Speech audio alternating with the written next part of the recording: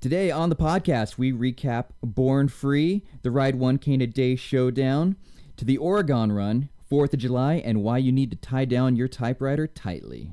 All today on the American Roadrunner podcast.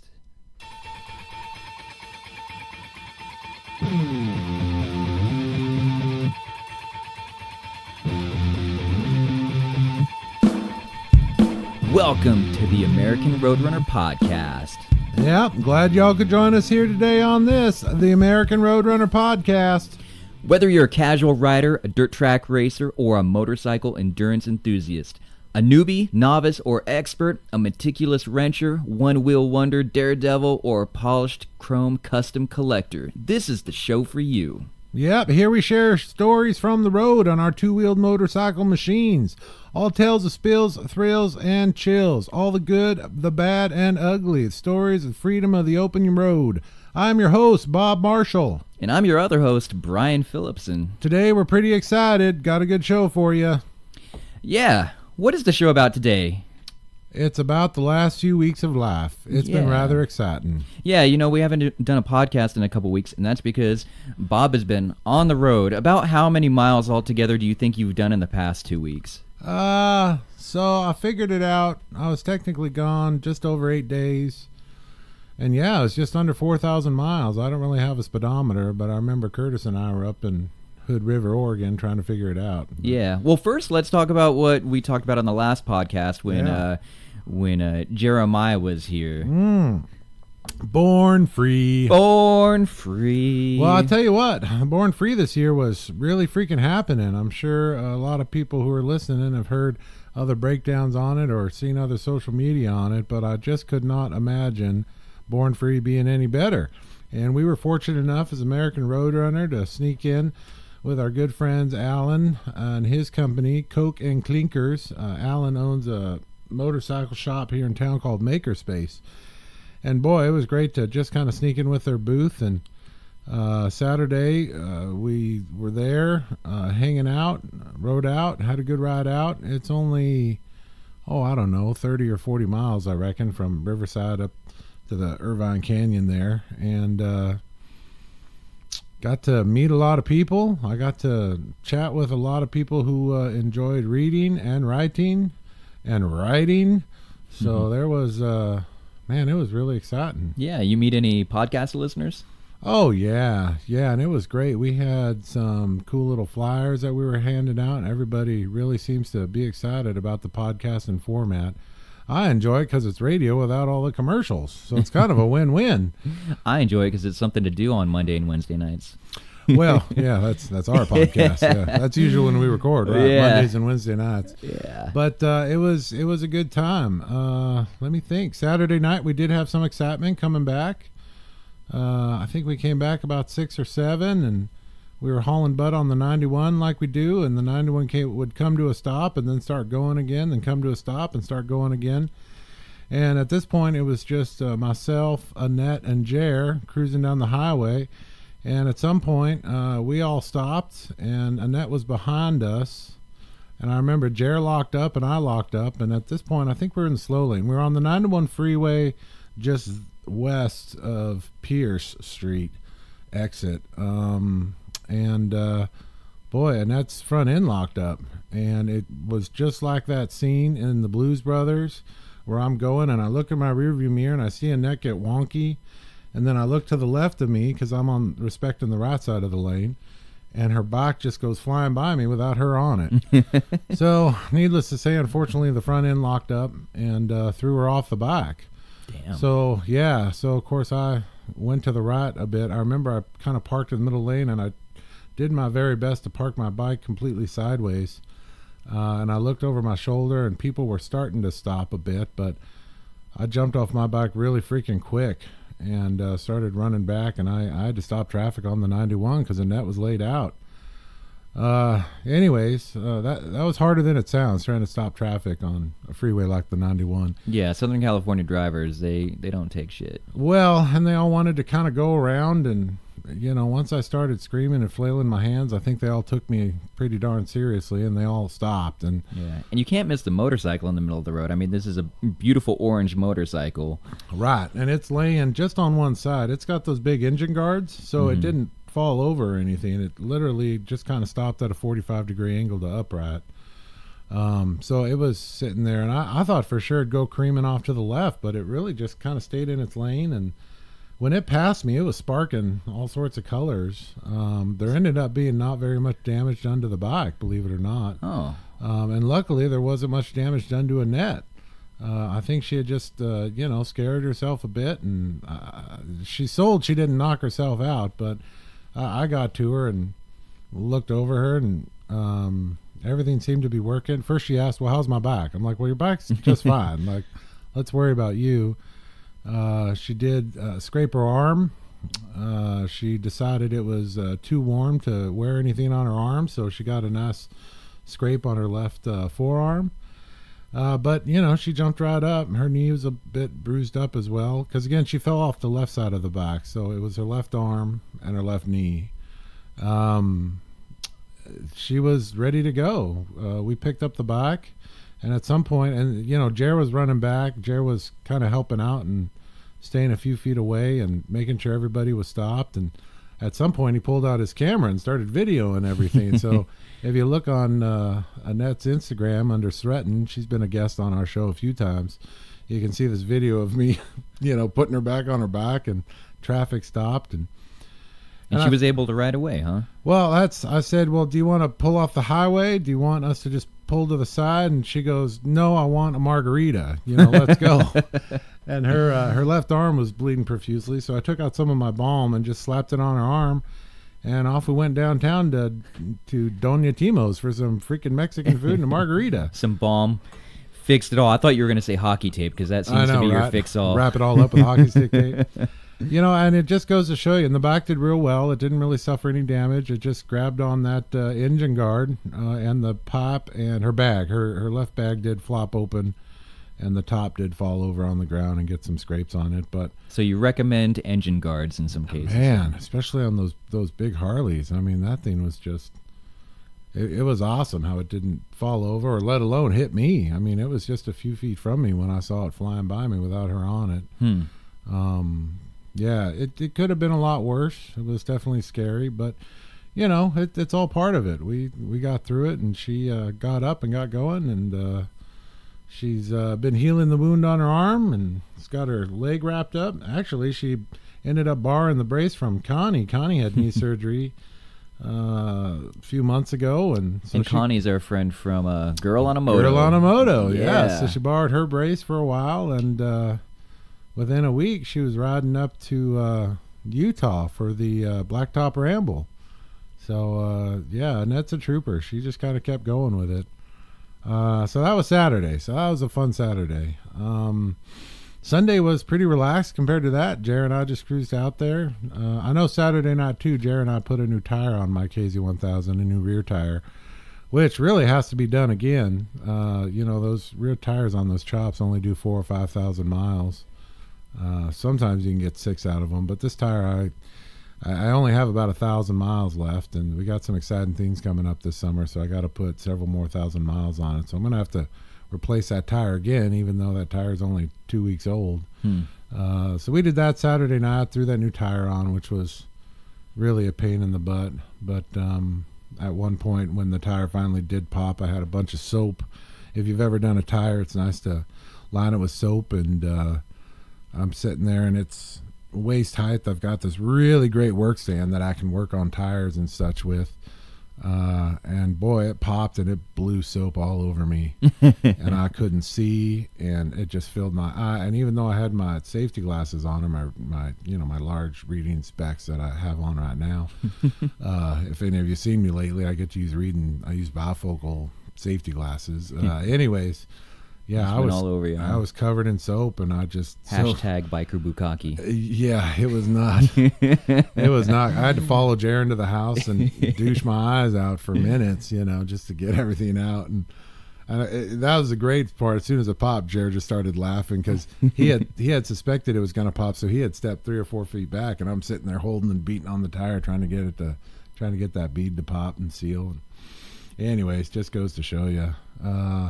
Yeah, Sunday was pretty mellow, but I sold a few books and met a few good people, and it was nice to sign a few books. Some people had brought their books for signatures, which was great. It's always great to sign my own book for people.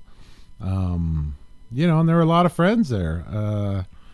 The Dutchman was there. The Flying Dutchman, our good friend and sponsor, Jake. He was there hanging out with his bike. Our friends over at Speed King Cycles, they had a booth. They were right behind us. Also our friends Reed with Max Speed Cycles here in town. He's a young up and coming bike builder. Boy, he took second place in his bike build there at Born Free. It was terribly exciting. It was just a great charge of energy in the air, and everyone had a really good show. So I was pretty happy. I know the day before too, we had taken a good ride we had hit the Stampede race that was going on that day before, and then the next day, I think, Dan was out in Paris, but he was going to race Paris Friday night. He had raced Thursday night, and this is Danger Dan, our fellow podcasting friend. Danger Dan. Yeah, he just kind of jumped on his chop. He had gotten someone to bring his bike out from Texas, and he rode his chop out that he had put a new engine in. And anyways, we had a really great ride over the Ortegas over to Cook's Corner Friday night before Born Free, and that was really cool. What's Cook's Corner? Oh, Cook's Corner is this great bar just a few miles away from Born Free. Okay. Up on the highway there. But boy, we took the long way through Lake Elsinore up over Ortega, and then north up through, well, I guess it'd be the east side of Orange County, really. I hear the Ortega Highway is kind of a dangerous spot for bikers, it's even more dangerous with myself, Jer, Danger Dan. And Danger Dan's brakes weren't working. He only has back brakes. Put out an all points bulletin. Beware, the road runners are coming over the Ortegas. Everybody look out. And it was great. There was this guy. His name was Dan. He's part of I think they were called Dynatrash. They got a Facebook page. Anyway, so Dynatrash Dan was kind of leading us, so that was great. And I know a few times he'd just take off, and Jared and I would be like, "Oh yeah, no way," and we just thunder past him. It was a lot of good fun, but nice to ride with good friends, even if it's just for an hour and a half or whatever that ride was. So Born Free is definitely good fun. But at the end of it all, I just had a few days to kind of get ready for the race. What race was that? That would be the Ride 1K in a Day Challenge. Oh, that's right. Yes. With Traveling Chopper Charlie. Yeah. Him and I raced the Ride 1K in a Day personal challenge that Mr. Curtis Morgan puts on for us.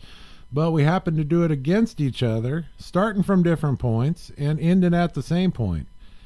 So the answer was, I was actually running a bit behind. I had to leave at 3 a.m. I was running a bit behind.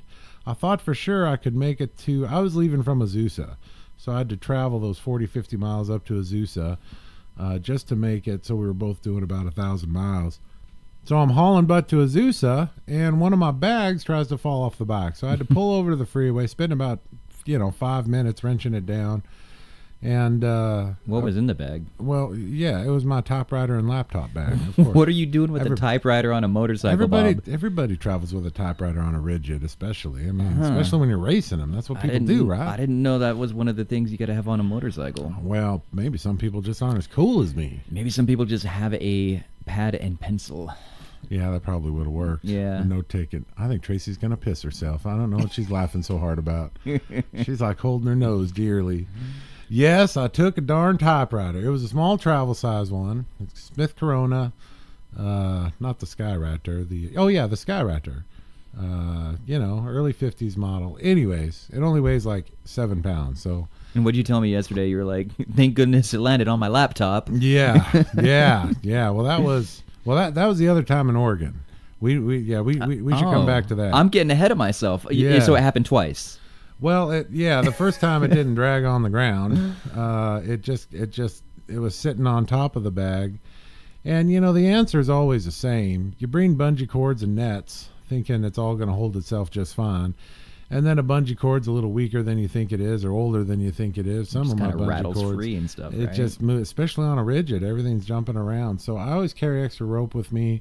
So I had to pull off all the bungees and just kind of rope everything down and just pretend I was an old sailor and just wrench it all down with good knots. Yeah. Luckily, I know a lot of good knots. I used to have an ocean boat, so I kind of, picked it up and kept running with it. So I wrenched it all down, and I ended up getting to Azusa a good 10 minutes late, maybe 15 minutes late. I don't know. I just turned on the Instagram TV thing, and that was funny because it's 3 a.m, and I was sitting there.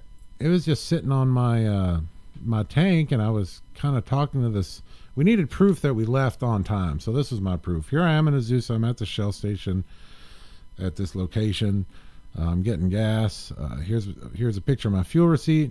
And I looked down and I realized I could see there was like 20 people watching this at 3 a.m. Really? And I went, well, I can see it. Why aren't you guys asleep? Like, why are you awake at 3 a.m. on Friday morning? So they were checking it out. They wanted to see you. They were checking. I have a feeling a few people, like, they just had their alarm set. I don't know. It was terribly complimentary. So then, then I took off like a bat out of hell, and I might have gotten above 65 miles an hour in a few places. I did have to stop a little more than I wanted to just because of the way the gas worked out. Originally in the 1,000 miles, let me step back. The way I've got my gas tank set up, I usually only have to stop every 200, 220 miles. Well, I was really going through the fuel. So the answer was about 180, I'd go into reserve. So instead of just stopping 5 times in 1,000 miles like I was hoping I could, I ended up having to stop 6. Oh. And sometimes the fuel stops just aren't there. You know that if you want to do 220 miles or 200 miles before you start looking for fuel, and then at 180 miles you come across a sign that says no more fuel for 50 miles. So, oh boy. Yeah, you got to stop. It's like in the desert typically. Yeah. Well, and I ended up hopping from Azusa to Bakersfield. And then Bakersfield up the 99 to Sacramento. Then from Sacramento, I went sideways into Reno. And then from Reno, I went back to Medford, and then we both ended in Coos Bay. But the answer was, from Reno on, it was 500 miles, and we were both on the same road. So I just kind of did my very best and hauled butt, but it was, as soon as I got on the 5... there, just north of LA, there was a detour, and I had to go like 8 miles out of my way. I mean, it was just ridiculous, and the detour was slow. And I remember I was behind like all these trailers with like boats, like they're all ready to get out for the weekend. 4th of July week, they took. I don't know, right? But, and you just can't do much about that. And then I had another detour south of Donner's Pass. And that one was even worse because it was road construction. So they were having us drive on the road that they were busy constructing on. So, and then the same happened up in Susanville too, where you're in the middle of this town and there's no road to ride on. I mean, the road's just tore up and trashed.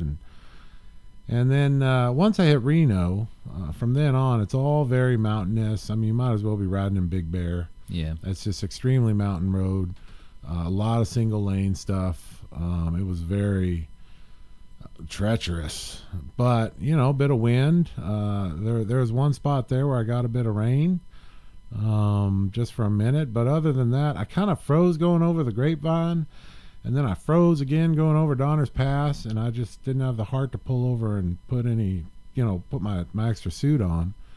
What I ended up wearing was just regular, like, Dickies pants under, and a long sleeve shirt under my coverall. And I've got this great coverall. And then from there, I had a jacket on and my vest. So I just kind of opened my jacket to let some air in, and then I'd close up my jacket to keep the air out. I mean, it wasn't very sophisticated. It was a little cold and it was a little hot, but I just had to keep going. So I ended up finishing with a time of 16 hours and 20 minutes, 1,000 miles. That's good, right? It's really good time. Did you win? So I got there, and I find the location, and it's way up in the hills. I mean, it's like you hit Coos Bay and do another 30 miles going through Forks, right? So then I pull in, and I'm like, "Where's Charlie?" And the guy's like, "Who's Charlie?" I'm like, "F you. Where's Adam? Where's Jeff? Where's Charlie? Did Charlie finish?" And really, the question wasn't, did I beat Charlie? The question was, did Charlie get here okay? And you always figure no news is good news. I didn't, get any bad news, and so this guy doesn't know. So I'm like, okay. So I go on another 30, 40 feet. Finally, Adam, who hosts the Orygun Run, which is what we stopped at. The Orygun Run put on by Adam and Jess. Adam comes over and he's like, "Bob, nice to meet you. I'm Adam. Blah, blah, blah. Congratulations on doing the race, this, that, and the other." And then all of a sudden I see Charlie's smiling face pop behind Adam. And Charlie's got a pan of food in one hand and his camera in the other. And he's taking so he's pictures. Been there a while, huh? So he finished in 12 hours and 16 minutes. So the answer is he finished 3 hours, 4 minutes ahead of me. Wow. Holy heck. I was just, what? So he had a pee break and he got food and... No. You can read all about it. I submitted a great article with Lisa with Chop Cold. So it's going to be coming out soon. But the answer is that man did nothing illegal. Sorry, I'm not going to say illegal. I'm going to say nothing against the rules or the spirit of the race. It was very simple. He had a 5-gallon tank on his wonderful, I think it's an 02, Harley engine. With the long front end. It's got the long front end. It's got the rigid back end with the car tire in back. So he's got 5 gallons in front. He put another 5 gallons on the back. He got himself like a gallon of water to sip on. Got himself I saw it. It was funny. He had like half a Cliff Bar he ate in those whole 12 hours. But the answer was he only had to stop twice for fuel, and he used a condom catheter. Did he seriously? He seriously wow. did, and ran it down his left leg. It's like peeing in your wetsuit. Pretty much, just peeing out on the road. He said it was great because he'd hit a bump or something and he wouldn't have to hold it. He could just let it go. So he just didn't have to stop. Every fuel stop was just a few minutes. But I'll tell you what, he wrote a great article about it. It's going to be released in Cycle Source in his article that he does. The Chopper Charlie article in Cycle Source magazine, and it's his story to tell. And holy heck, I was so proud of the man. I just hugged him and said, "Congratulations, you really read my book and took everything to heart and learned everything that I know and just went above and beyond." So 13 hours something minutes, like how fast is that compared to 12 everybody hours, else? 12 yeah. hours. 12 hours. So how fast is that compared to other people who've done it? Well, I did the math. See, the average is above the legal speed limit at just over 81 miles per hour. But, that's his business, not my business. That's the thing. I had to really shake my head.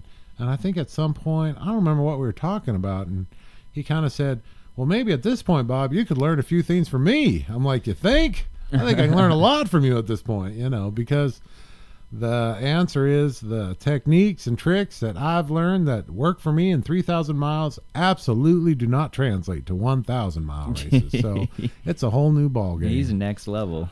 he really just took it from nothing and made it work. And I just give him a ton of credit. And we were doing all this for dollar store prizes. His wife had left dollar store prizes. His wife, the very talented Kayla with Inferno Art Studios. You can find her and her good work on the social medias. So what, did he trumpet you with a kazoo or something when you showed up with the dollar store prizes? It was even worse. The dollar store prizes that Kayla picked up, because she left a few days before us to get there, were pink lays. So there he is with pink lays. And so he goes, "Well, these are supposed to be for the winter, but I think they're more appropriate for you." So you got this ring of flowers around your neck. Yeah, and then I put them somewhere, and then he put them back. He put them on my back. Yeah, so they're hanging in my room now. I didn't know what else to do with them. I got these pink freaking lays. So it would have been great if you guys got like a sash or something like that, or some trophy. Well, you can imagine they're pretty excited, and here's what we're gonna do. Curtis will be announcing it soon enough. And you know what? I'm going to wait and I'm going to let Curtis announce it. But the answer is we're moving things around for the Ride 1 Can a Day. We're going to be doing super cool special themes for people on rigids and super cool special themes for people who are racing. So that's it. So Curtis Morgan is putting it together. Stay tuned, man, or stay clicked in, because Curtis Morgan has a few good things up his sleeve regarding the Ride One Can a Day Challenge. Awesome. And it's about to get a lot more exciting. So cool. The artwork of American Roadrunner can be found by The Bow Monster. That's The Bow Monster on Instagram. Also check out www.bomonster.com. The Bow Monster. That was really good, man. And then I hit the Orygun Run, and here's how that works. You camp here. You wake up in the morning, you enjoy the evening. There's a fire and all sorts of normal stuff. Then you pick up in the morning, you ride 200 miles, you're at another destination. And these aren't, I thought they were going to be like campsites. Well, they aren't. They're just like people's large properties. So there's all this craziness going on. One place we stopped had like a sauna. So, everyone's in there naked. And then the pool's outside. So everyone's running between the sauna and the pool naked. There's just a ton of excitement. It's like a nudist colony, huh? Oh, yeah. Bunch of hippies. Mm-hmm. But there's 100, and I think they limit it to 160 people on the run. Man, it was great. And then the next day, and in between, I know Charlie and Kayla and I, the first day we kind of hopped around, and then they took off a day early. So the second day, Curtis Morgan ended up kind of dragging me around and just showing me like Denver Lake and all this. I mean, I saw so much of Oregon.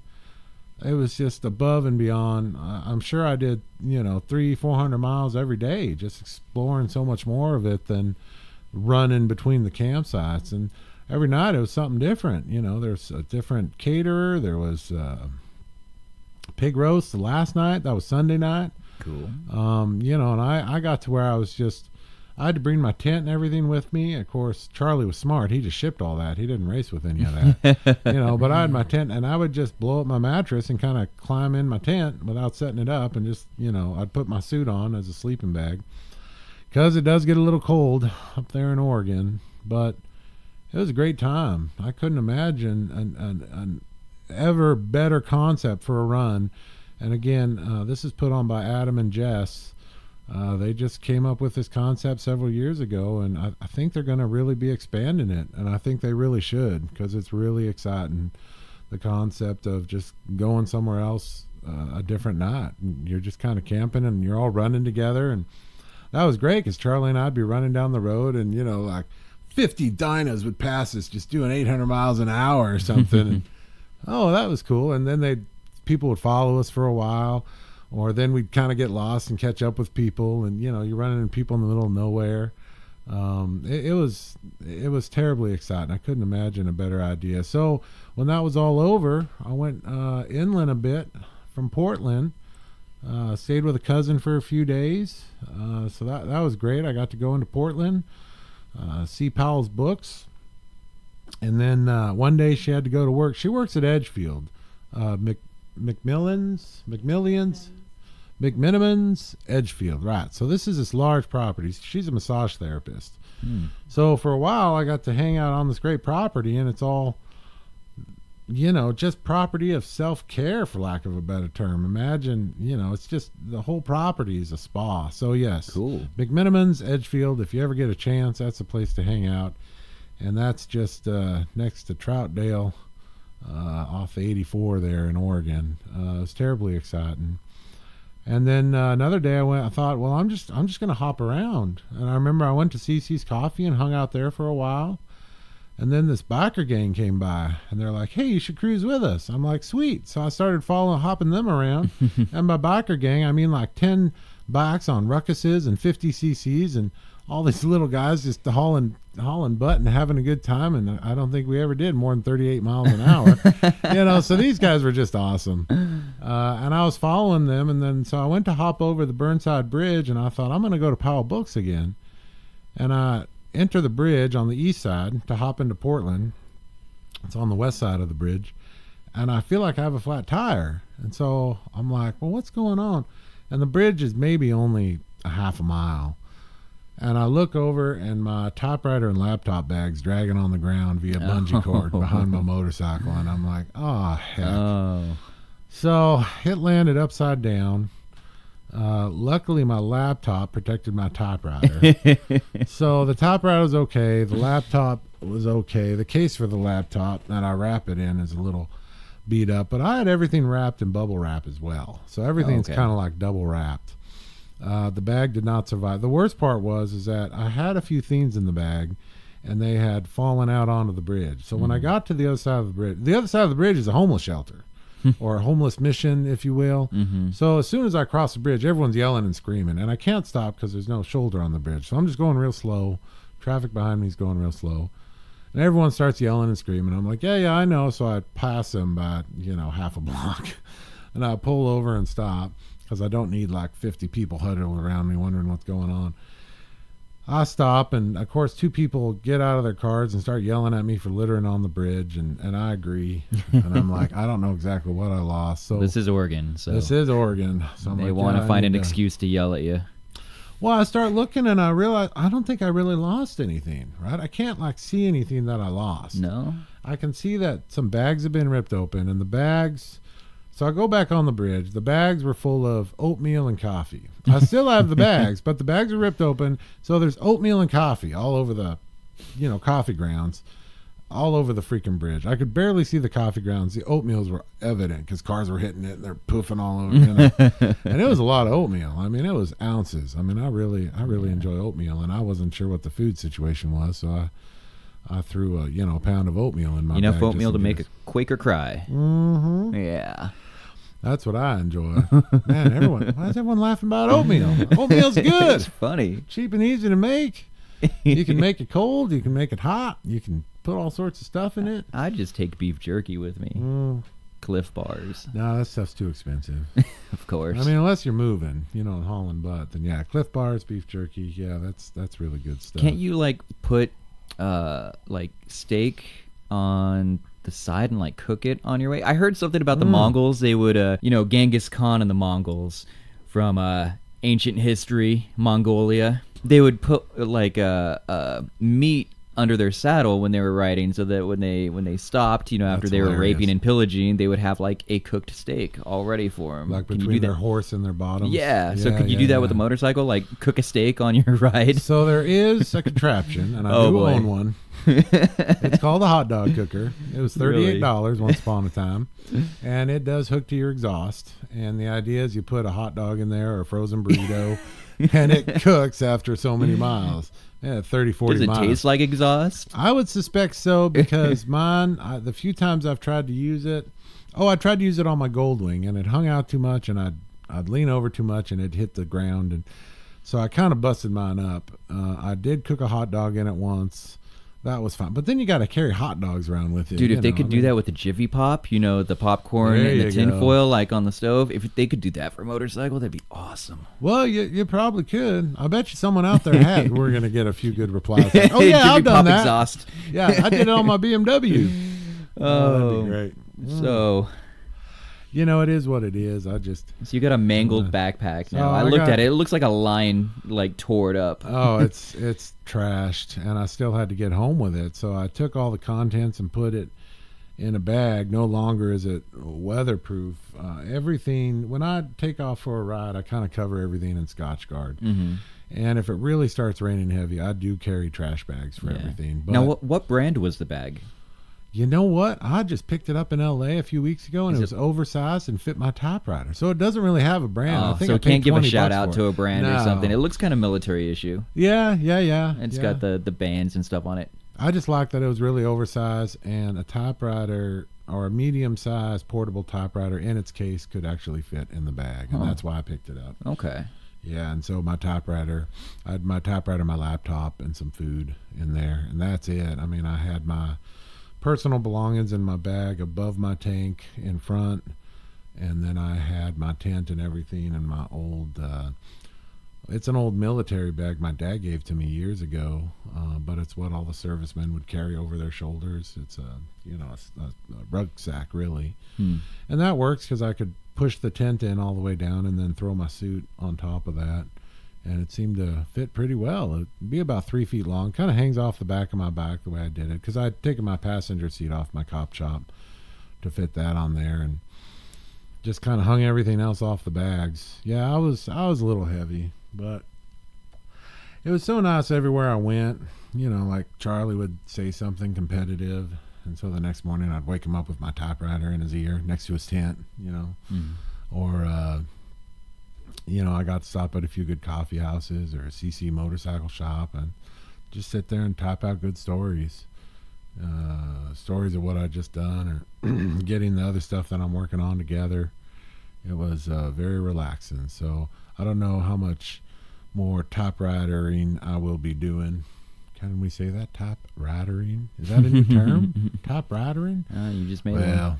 You know, when it's on a motorcycle, you're not carrying it per se. So if it's a heavy typewriter, it's okay. I just imagine you like riding your motorcycle and you've got the typewriter like between your legs ridiculous. On the gas tank and you're like That's hilarious. Writing something. So then I hung out in Hood River for 4th of July, and let me tell you about that experience. Hood River, where's that at? So that is east of Portland. Okay. I think maybe 60 miles, 70 miles. It's right on that side of Hood Mountain, and Hood Mountain looks like that big mountain in the middle of Disneyland. It's just gorgeous, and it took me a few days to see it because it was pretty overcast. But I hung out with Curtis Morgan for a few days, and I mean, we were doing like the coolest chopper shit of chopper shit. I know at one point him and I both had our laptops open and we were watching Bob Ross on the TV. He was painting for us and we were, you know, doing cool chopper shit. He had taken a bunch of cool pictures, so we were going through that, and then I was writing an article for Lisa at Chop Cult, and we just had a ton of fun, and people would come into his house and be like, "What are you guys doing?" "Well, we're doing cool chopper shit. Leave us alone." So we hopped over the bridge to get the gorge, the bridge that goes over the gorge into Washington. So fireworks are legal in Oregon, but they're totally legal in Washington. Yeah. So here's how, but Oregon puts on the fireworks display. So there we are on the gorge, facing south, watching the fireworks in Oregon. And then we're on the north side, and we're on this bank, beach, right under a train track. So the train would come over, and the train's, 50 feet above you and 40 feet behind you. I mean, it was just terribly exciting. It gets better. In Washington, all the dads compare their dadliness by how many mortars they set off. So they're setting off these big mortar fireworks. So Oregon would set off some fireworks, and then 10 feet in front of me, these dads were sitting there just lighting off just these monster mortars equal masculinity. I oh like my it. Gosh. And we were just best dad ever. Yeah, do it again. I mean, it was terribly exciting. And you should put some of those Roman candles on the front of your motorcycle and fire them off. Oh man, everybody had everything going. I had never seen so much, so many fireworks right in front. And it was funny to pull up because they've got all these PVC pipes sitting in the sand. So naturally you suspect, well, were they just fishing? Like, are they using these as fishing pole holders? That's what they look like. No, these guys are lighting mortars off and shooting them way up into the air, So it was, it was pretty exciting. So then, then I cruised down to Sacramento after that, hung out with my old friend Alicia. She lived right in downtown Sac, and the problem with that was I parked my motorcycle in the back of her apartment complex in the secured, fenced-in, patio, if you will, and someone snaked the bag off my tank. Oh, right. Yeah, I mean, I kind of just took the was bag. she in a bad area? Yeah, it's on like Q and 26th. I mean, it looks like a real nice area. Yeah. So needless to say, I woke up the next morning and realized, but there's nothing in this bag. That's a funny thing. They left my tent bag, and if you're a homeless person stealing stuff, you figured you want the tent or my saddle rag. Well, we can't assume they were homeless, but well, that's true. They could have.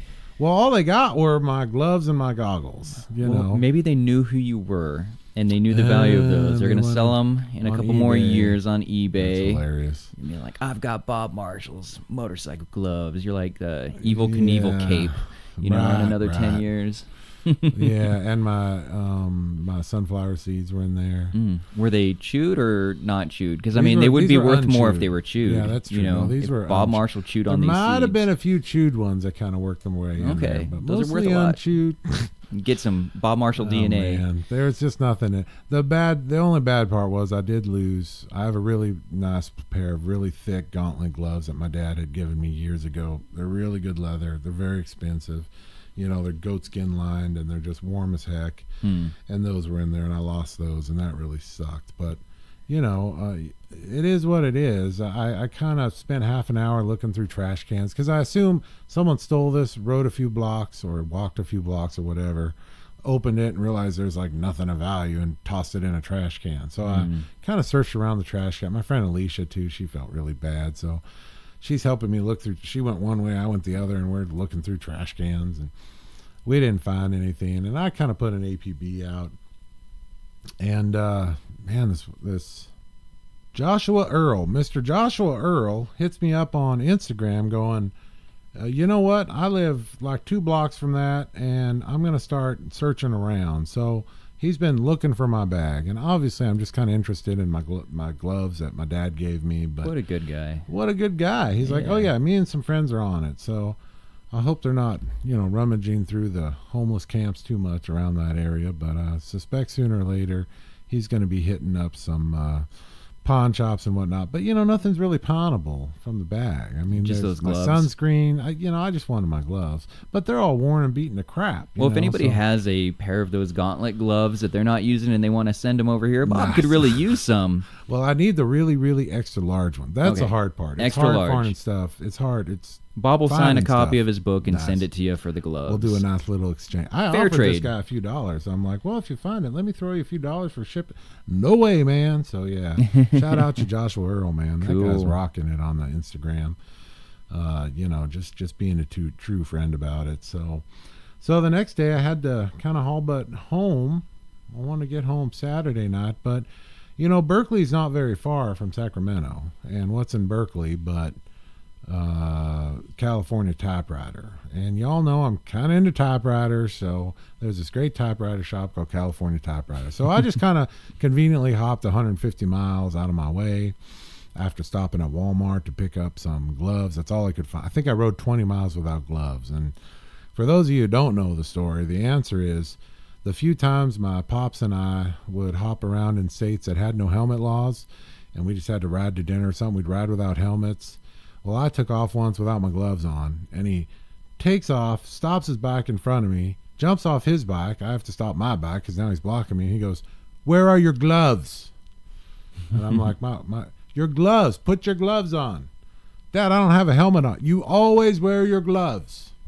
So the helmets were negotiable to my pops, but gloves were not. So you'll never see me riding without gloves. So I had to ride like 20 miles to a Walmart without gloves on my way from Sacramento to Berkeley. But I found some. They barely fit me, but you know, they worked for the ride home. Luckily I had my sunglasses in the house with me so I could wear those, but on the ride home. But my eyes were really mad at me afterwards, and then as the sun fell I just put my reading glasses on. So it got a little exciting, but yeah, I hit up Berkeley and got to hang out with those guys for a minute. They're real exciting in the world of typewriters. If you're into that kind of nerdy mechanism, these guys are they even had a movie made after them, actually. There's actually a movie called California Typewriter.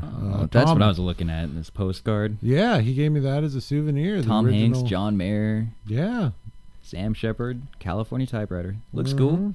Looks like a cool movie. I'll check it out. It was a really good movie. Yeah, no, I really enjoyed it, and it goes through the, you know what, famous people who work, who need to write a lot, movie writers, actors, songwriters, obviously, Tom Hanks.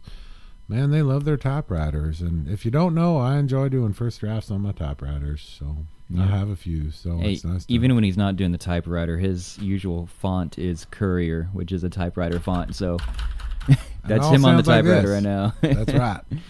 It's good stuff. I really enjoy it. Yeah.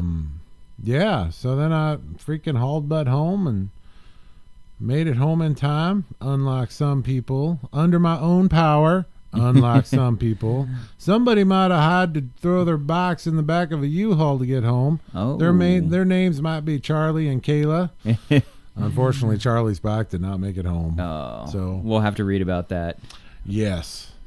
Well, it was a bit of fun to, you know, he posted about it on the gram, and I'm like, and he just kind of blew up his electrical system. He's got 200,000+ miles on this poor Harley of his. But I'll tell you what, I give him a lot of credit. And I just told him, look, he kind of, we are very good friends, and we were very fortunate enough to compete in this together. And he was just kind of telling me, Kayla didn't want to hang out and wait for parts, and she wanted to get home, so we got this U-Haul, and it was kind of a sore point. And I said, listen, man, you're very smart. You're still married, and I'm not, so good for you. I think you did the right thing, So, yeah, it definitely is his story, and you can read all about it.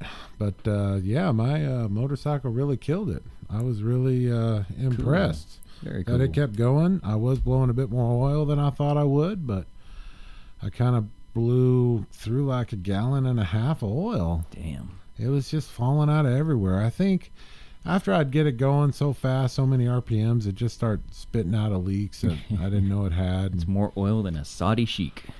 It was a lot of oil. Every time I stopped to refuel, well, maybe every other time I'd do it like maybe half a quart. Yeah. Just enough to kind of keep you on your toes. It's really not that Probably much. pissed off a lot of people behind you with all that black smoke, right? There was, yeah, Curtis and his and his girlfriend Olivia. Olivia kind of pulled next to me, going, "We can smell you just a little bit."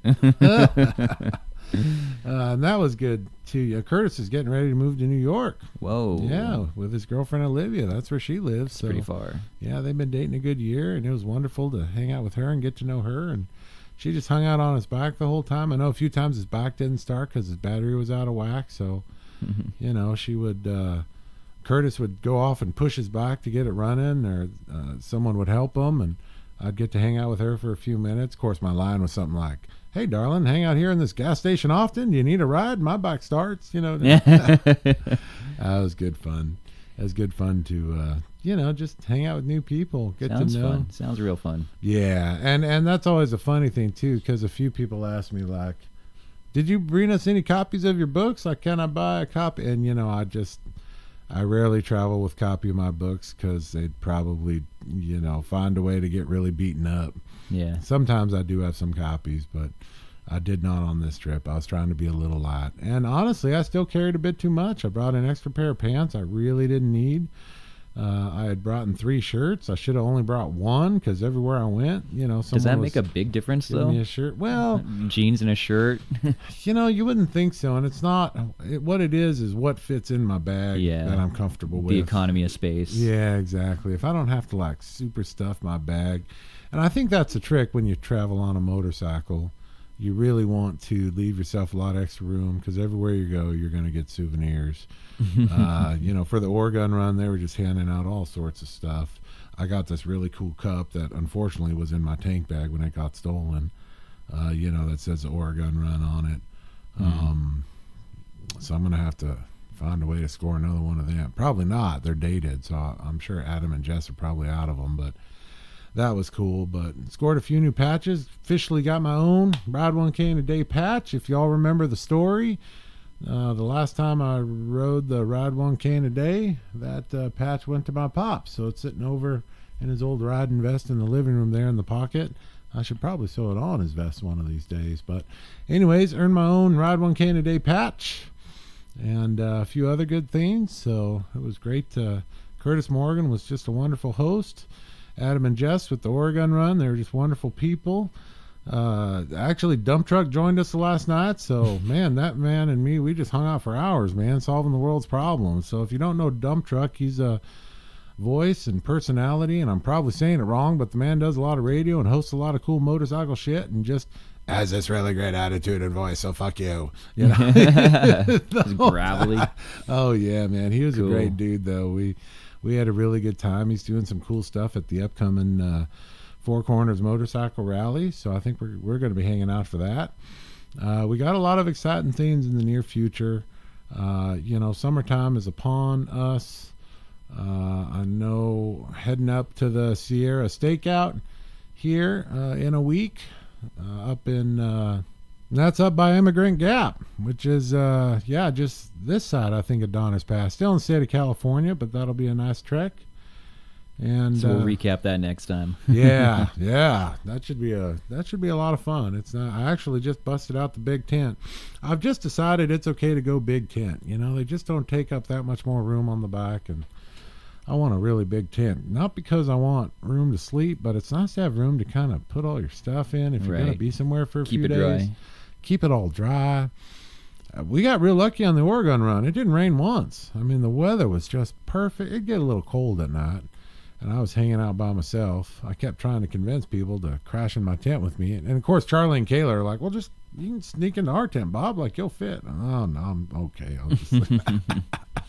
I'll just sleep out in my. So I just put my suit on, and I was pretty comfortable. I tell you what, I was real proud of my friend Beulah May from Girl on a Moto. She just kind of showed up out of nowhere, just cruised up from here, Southern California, all the way up to Oregon. She'd been planning on doing it, had a little engine trouble, so I think she showed up on the second day, but it was great to hang out with her, and she'd met some girlfriends up there, and, you know, there was a lot of people on the run, so a lot of new friends to make, and if I forgot to mention you and I had the pleasure of meeting you, please forgive me. It was great to meet you, and everybody just had, you know, a great time. I will tell you, the funniest one I ever heard, and this cracked me up, and I wish I could remember the guy's name, but we were hanging out at the fire, and Curtis had done this.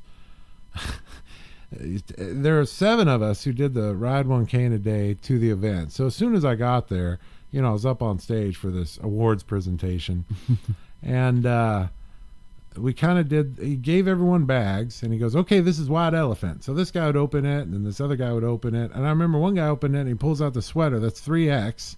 And he goes, I already brought a sweater, but cool. And I went, well, okay, then we're trading, because I think I need that sweater. I'm going to freeze tonight, you know. And so we traded, but I could feel in my bag, it felt like there might be a book in there, and sure enough, it was my book. So so one of them I got to sign, and the other guy I never caught up with, and I think it was 2 nights later around the fire, and this guy, you know, the guy had a few beers in him. He goes, screams across the fire, he goes, hey, Bob Marshall, you fag, you need to sign my book. I just died laughing. Yes, I do. And he continued on his conversation somewhere else with someone. Oh my gosh, I had never heard anything so freaking hilarious, you know. He was a much younger guy, so yeah, that really made me laugh. But that's a cool thing about a party, you know, you can get away with calling men like me fag, and I'll just freaking laugh about it. That was pretty good. It was really good. So yes, good times. Everyone should check out Powell Books if they're in the Portland area. That is the world's biggest bookstore. I only spent like 4 hours and like $50 in there, so I did it was 3.5 hours and $50. I went in there with my cousin, and she was real good at making sure I didn't buy too many books. Cool. It was definitely worth its weight in gold.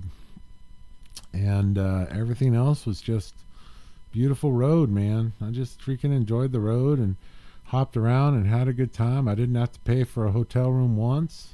I stayed with family and friends and just kind of worked it all out, and everyone was happy to see me and visit with me and have a good time, and the back did well. The only time I had to turn it over was because it had a guide that was made out of a skateboard wheel that goes on the chain, and because the chain's so long, it's nice to have this guide so you don't get so much slap. What'll happen is, in that posi between throttle and clutch, it's referred to as, I refer to it as the posi zone, but the friction zone really. You'll get a bit of slap in the chain because my chain's so long, because the ass end of that back is so long. So I'd built a guide for it years ago, and originally I used what's called a piece of soapstone that usually goes in the primary of a Harley, and this piece of soapstone is quite large, and so I wore that down. So then I thought, well, let me try the skateboard wheel that everyone's using. Well, I only got maybe 20,000, 30,000 miles out of the skateboard wheel, and it disintegrated, and I was just sitting there, the chain was just sitting there riding on the bearing, you know. Ouch. So I could hear it the last few hundred miles of the race clunking, and I knew what it was, but I thought, I think it'll make it. Like, I couldn't see any wear on the chain, and sure enough, it did well, because chain metal is pretty freaking hard, and luckily it was harder than the bearing metal on this old skateboard wheel. So I ended up having to take that off, and I'm going to have to get another primary soapstone guide, put in there off a Harley, because that seems to be, I think I got a good 40 or 50,000 miles out of that before it wore out. The problem with riding choppers the way that I do is that the consumables go really fast. Tires, chain guards, chains. I buy the very best chain that I can. It's called the Tsubaki. It ends up being like 160 links and a 530. I did a 530 conversion. Originally, there was what's called a 630 chain, which is just a bigger, fatter chain, and it really weighed too much for how stretched it was. So luckily, I found a 530 conversion. And, for those of you out there, let me try to put it in layman's terms. A 630 chain is quite wide in its teeth, and the idea behind that is so you can put more torque into it and it'll handle it, because when the KZ1000 came out, you're talking 100 horsepower to the rear wheel. I mean, Harley hadn't even done this. Harley didn't come close for 20 years, so they had to kind of invent a bigger chain. And it's a 6/30 hundredths of an inch gap between rollers. And so these 630 chains, originally I kept the 630, and I ended up with like 120 links, and it weighed like 30 plus pounds of chain. I mean, it was just absolutely ridiculous for something that's supposed to be propelling you forward. Now, you're only going to get, it's always about the relation of the power that the engine's putting out to the rear wheel. And you only get 30% of that if you're lucky, what the engine's actually putting out to the rear wheel. So it all had to do with tensile strength. That is, how much stress could the chain go under before it exploded. So luckily, they started making 530 chain that could actually handle the tensile strength. And I think it's something like 11,000 pounds or 9,900 pounds. It's something way up there. So I was able to convert over to a 530. All the numbers are different, but it works out real well. And this chain that I have on there now, it's a Tsubaki. It's almost $300 worth of chain. But I tell you what, I think it's lasted, gosh, a good 40 plus thousand miles. I mean, just forever.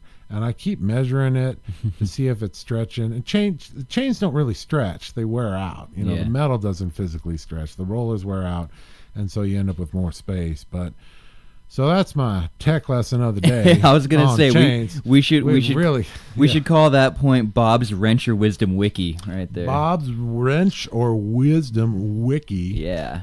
We'll make that a piece for every episode now. That'd be a good you one. Just give some advice about, some of your experiences on your KZ1000, things that people can try if they're in a tight spot. Yeah. There you go. Well, it turned out real well. I just laid the bike on its side. I took the wheel off took the guide wheel off and then pulled the rear wheel back. It worked out. I'll tell you what, man. It's great to get out there and enjoy road, and I love doing this stuff all the time. Wonderful to share about it on this here American Roadrunner podcast. Yeah, join us next time. We'll probably be doing a recap of the Sierra Stakeout from Immigrant Gap, and we're going to have some really good guests coming in the future. Oh my gosh, I'm so excited. And some repeat guests. We're not going to tell you yet, but stay tuned, folks. Stay tuned. Lots of exciting themes. Enjoy. Keep the rubber side down. And stay safe.